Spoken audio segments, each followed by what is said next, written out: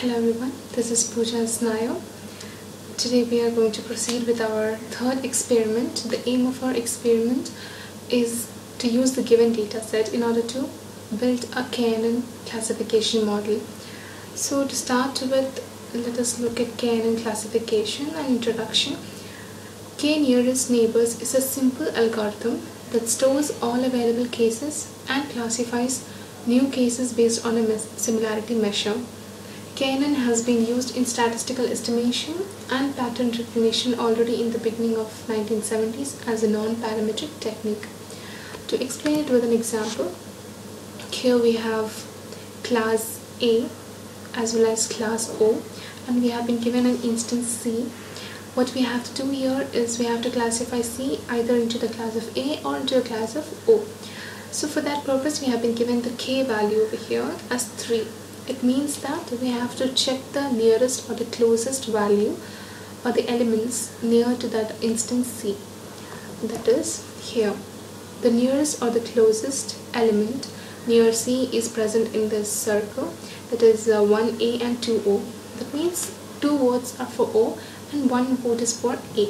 Means that obviously the element C will be classified as the class O. To proceed with our experiment, here we have iris data set, and we take a validation, cross validation operator, and in the cross validation operator we have two parts, that is training as well as testing part. In the training part we put the KNN model, KNN operator, and in the testing part we have apply model as well as performance classification operator. We do the needed connections over here.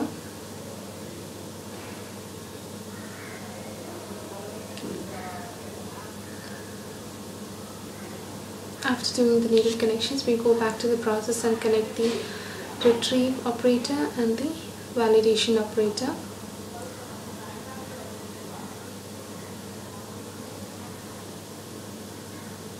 Yes, after doing the needed connections, we run the process.